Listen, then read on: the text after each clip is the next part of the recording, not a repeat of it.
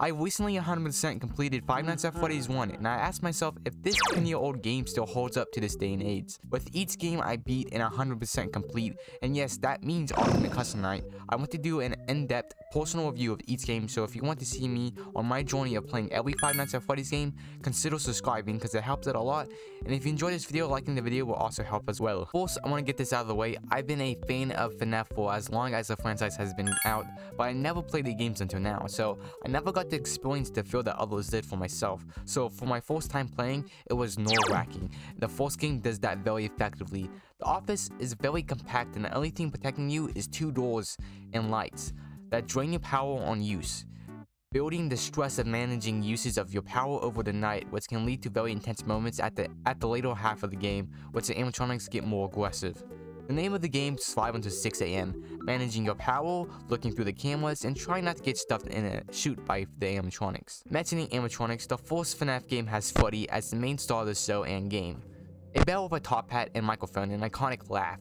Also, cool fact about Freddy, apparently there was a handprint on his face, probably just a kid, but it could be something more. Freddy is a very unique animatronic that requires you to look at him on the camera. You must do this often because he will laugh, indicating he has moved. On harder nights, he's very fast and can kill you quickly if not careful. Bonnie the guitar player. Bonnie is based off of a bunny who has a nice red bow tie and is the most aggressive animatronic in the game. He will appear at your left door. If he does this, just shine your light, and if he's there, close the door. And do not open your camera. He can also jam the door button, which means death if Foxy's active. Chica the chicken. To be honest, I don't even think she plays an instrument unlike the other two, maybe a flute or something, I don't know. But she has a bib that says let's eat, which adds to her creepiness. Chica is probably the creepiest animatronic in this game, and she happens to have a great fondness for pizza, going to the kitchen and looking for some. Fun fact about her, loving pizza became a running gag because of a YouTube video called How to Make Fnaf Not Scary. Chica acts the same as Bonnie, except on your left door she appears on your right. If she jams the door, you are safer than when Bonnie does it, cause nothing can get you if you don't open your cams. Foxy the Pirate, the worn down animatronic that consides in Pirate's Cove but is out of order. Foxy the Pirate is based on a pirate with a hook for a hand and an eye patch on his right eye. Foxy is a very unique animatronic requiring you to flip your camera to check up on him. If he isn't in Pirate's Cove, check the West Hall cam and he will be shown running to your office. Close your door fast or you will meet your demise. Fun fact about Foxy, you don't need to look at Pirate's Cove to prevent him from moving. It's still good to check on him ever so often, just in case he did leave. If he's gone and you didn't check your camera, then you will have about 23 seconds before he arrives at your door, ending you.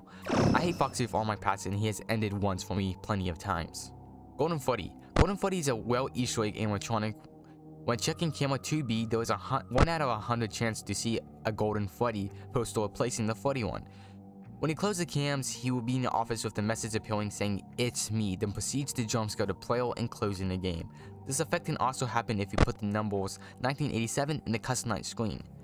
Golden Freddy is such a unique animatronic in the franchise that will have more importance down the line, but in Fnaf 1, he's just a scary Easter egg. I would feel bad if someone got him on 420 mode though. One ender. With all the animatronics explained, let's begin with night 1.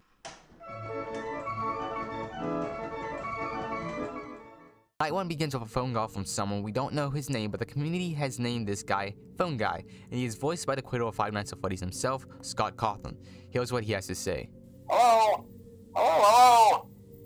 I wanted to record a message for you to help you get settled in on your first night. I actually worked in that office before you. I'm finishing up my last week now, as a matter of fact, so I know it can be a bit overwhelming, but I'm here to tell you there's nothing to worry about. You'll do fine. So let's just focus on getting you through your first week, okay? Let's see. First, there's an introductory greeting from the company that I'm supposed to read. It's kind of a legal thing, you know. Welcome to Freddy Fazbear's Pizza, a magical place for kids and grown-ups alike, where fantasy and fun come to life.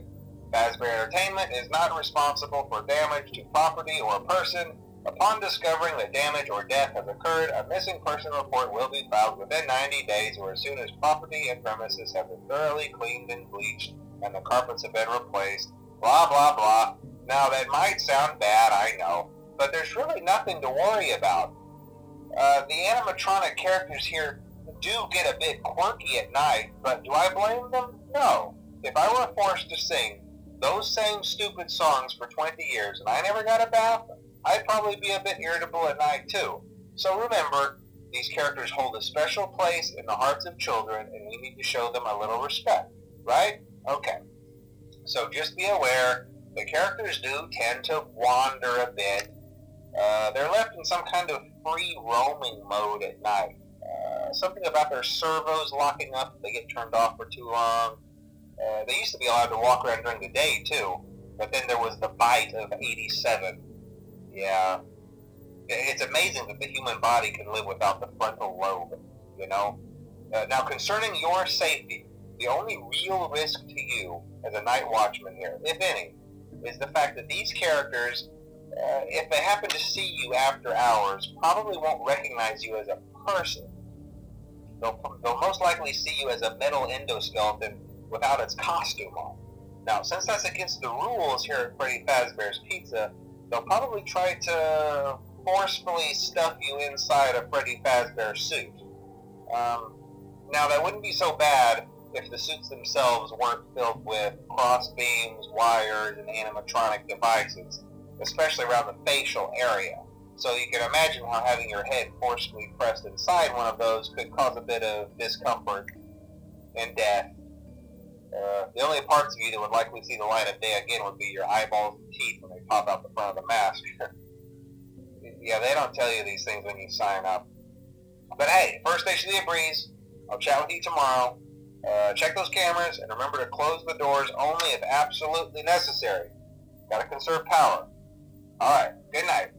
He explains that the animatronics roam around at night, and if they get you, they will forcefully stuff you into a Freddy Fazbear suit, and mentions something about the infamous bite of 87.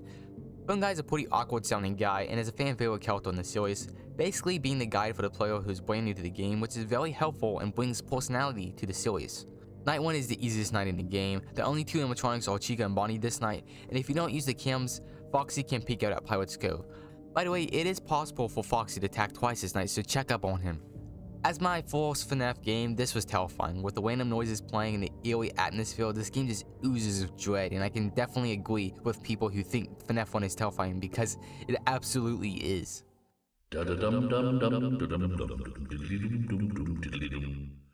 Night 2, we get another call from the phone guy checking up on us. Hello? Hello? Well, if you're hearing this and you made it to day 2, congrats. I won't talk quite as long this time since Freddy and his friends tend to become more active as the week progresses. It might be a good idea to peek at those cameras while I talk, just to make sure everyone's in their proper place, you know.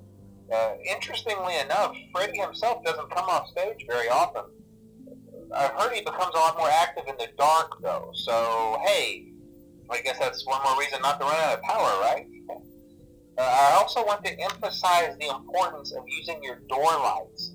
There are blind spots in your camera views, and those blind spots happen to be right outside your doors. So if you can't find something or someone on your cameras, be sure to check the door lights. You might only have a few seconds to react. Not that you would be in any danger, of course. I'm not implying that. Also, check on the curtain in Pirate Cove from time to time. The character in there seems unique in that he becomes more active if the cameras remain off for long periods of time. I guess he doesn't like being watched. I don't know. Anyway, I'm sure you have everything under control. Talk to you soon. So the rundown is that the animatronics get more aggressive as the nights go on and don't run out of power because Freddy will come out and kill you. The animatronics get more aggressive on night 2, but it shouldn't be too much for you to handle. Check the doors and Foxy ever so often and pay attention to audio cues because you can actually hear Bonnie and Chica moving near your door.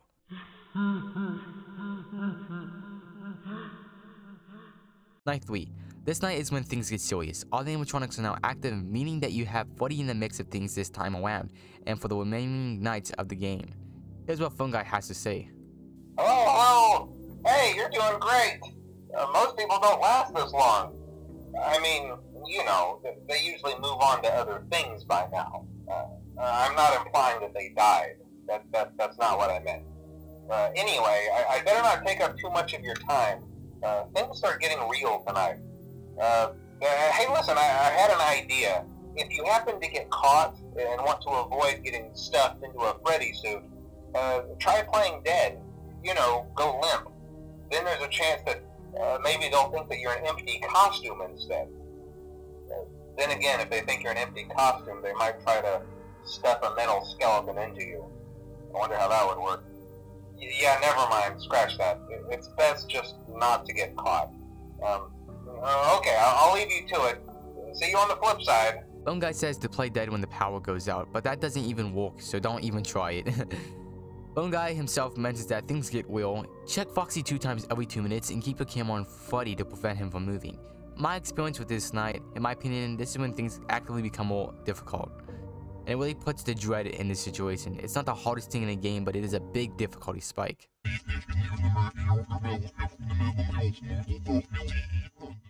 Night 4 is the saddest night in the game. Just listen to the phone call. Oh, hey, wow, day 4. I knew you could do it. Hey, listen, I may not be around to send you a message tomorrow. It's been a bad night here for me.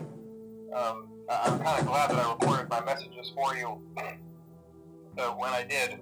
Hey, do me a favor. Maybe sometime you could check inside those suits in the back room. I'm going to try to hold out until someone checks. Maybe it won't be so bad. Yeah, I always wondered what was in all those empty heads back there. You know.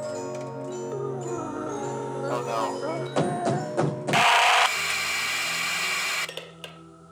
In Night 4, Phone Guy, our pal, dies, and it is a very shocking moment in the game, and shows us that this is serious and you can die. Night 4 is a more intense force than Night 3. The biggest problem you have is conserving power. I suggest watching Ambience's video on how to beat this night in the upcoming nights, because his strat helped me out so much, and it will for you guys as well.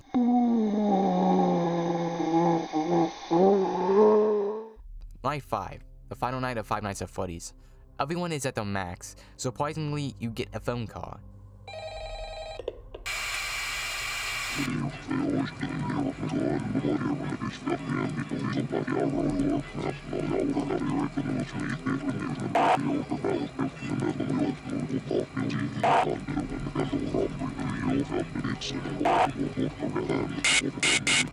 For this night, I highly suggest watching Ambience's Night 5 guide video for this night, because like I said, everyone is at the max and you really want to conserve your power on this night.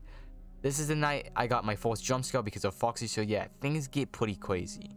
After completing this night, we get a paycheck directed towards our main character, Mike Smith, and we get a check for a miserable $120, which in my opinion was not worth it in the slightest.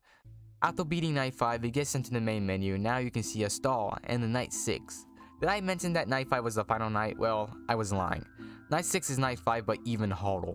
The same strat for Night 5 can still be used for Night 6, so you should be fine if you don't make any mistakes. Surprisingly, I didn't die on Night 6, so round of applause for me, but it is RNG based, which means I got lucky. After completing Night 6, you get another star for the main screen and unlock Custom Night. Custom Night can be the hardest or easiest thing in the entire game because you get to control how aggressive the animatronics are. This brings up the max mode of this game. Not everyone does these because these are very difficult. Fnaf 1 is probably the second easiest max mode in the series, but don't get me wrong, this is still a max mode, and it's extremely difficult, and you don't have to beat it if you don't want to. I personally want to beat every max mode in Fnaf because not only I like the challenge and mastery of the said game, but it's also a big achievement to do something as hard as a max mode. The max mode for Fnaf 1 is called 420, meaning you turn every animatronic to 20 difficulty, which you'll never experience in the game so far, so it's a big difference compared to Night 5 and Night 6. Like I mentioned before, Ambience made an amazing video on 420 mode, and it helped me so much with this night. I beat it within 3 attempts. Fnaf 1 is very RNG based, so if you don't win right away, it's not your fault. On my second attempt, Foxy came out at 12 AM and jump scared me, so don't take it too hard. Take deep breaths and focus. It is very nerve-wracking, but I believe in you. If you beat 420, you get a screen that says you are fired because you were tampering with the animatronics in your odor. Hey, I can't help that, man. That was intense. Jokes aside, the odor part is a very important key factor to our main character and how important he is to the story of Five Nights at Freddy's. With all the nights done, this game aids like a fine line. It's still very scary and atmospheric, almost feeling like you inside the pizzeria yourself. It's not the hardest game in the series anymore, but difficulty doesn't always equal a great game. In my opinion, this is an amazing first game, and I am not surprised why the internet fell in love with its animatronic bell. The next game in the series is Five Nights at Freddy's 2. Does it still hold up, or is it as bad as people say? Thanks for watching. If you enjoyed this video, subscribing would help out a ton, and liking and commenting also helps me see you guys enjoyed the video as well. Thanks for watching, and I'll see you guys next time.